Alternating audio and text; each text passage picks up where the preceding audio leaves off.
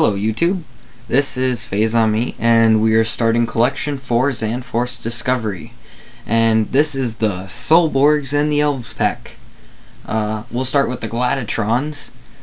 These guys go good with the Wave 5 Blastatrons. They have a Cyber Claw, which is all small or medium opponents' figures that enter or occupy a space adjacent to any Gladiatron may not move figures attacked by a Cyber Claw. Cannot be moved by any special power on an army card or glyph. I probably said that weird so you didn't understand that, but it's an okay special. Melee defense 1. When rolling defense dice against normal attack from adjacent figure, all Gladiatrons add 1 die to their defense. They have 3 defense, 2 attack, 1 range, 5 move, 1 life, 80 points. They are a medium-sized figure, and they are from Viadar, obviously. Okay.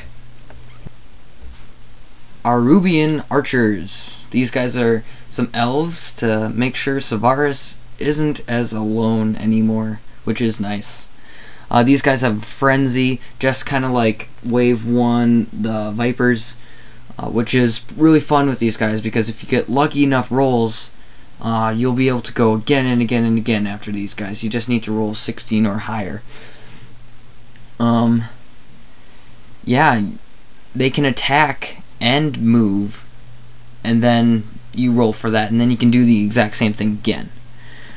These guys are a medium-sized figure with 4 height, 70 points, 2 defense, 2 attack, 7 range, 5 move, and 1 life.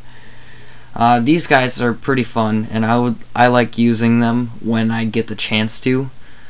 Wave 4 is hard to come by where I am, so whenever I get a chance to, you usually find these in my army. So that's it for this review. Next time we'll be doing the Lawman and the Samurai.